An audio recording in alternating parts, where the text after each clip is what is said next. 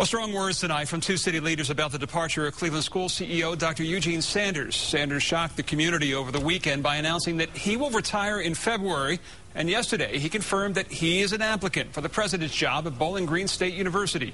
News Channel 5's Deb Lee joins us now with the latest reaction from the city. Deb. Well, you may recall that 7th Ward Councilman T.J. Dow fought Sanders' academic transformation plan from day one because it called for the closing of East High School. Tonight, East High is closed, Dr. Sanders leaving town, and Councilman Dow is not a happy man.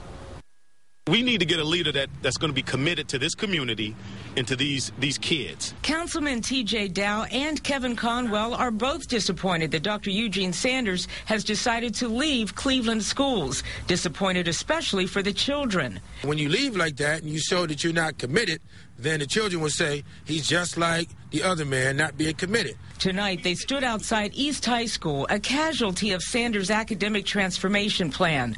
One of more than a dozen schools closed because of low enrollment and performance, one that Dow fought hard to keep open. We in Ward 7 will not sit back idle. City Council often complained of a culture that kept them out of the loop on the reform plan. And tonight, these members question its future. Whenever you have a transformation plan like this, you have to have buy-in from the community, from the leaders.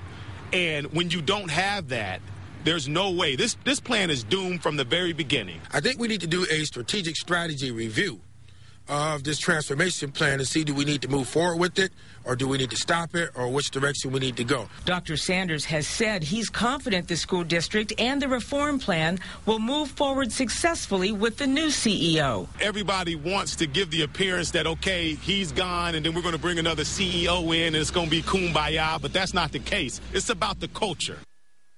And Dow says his community is already skeptical of government, and this, he said, is just another blow.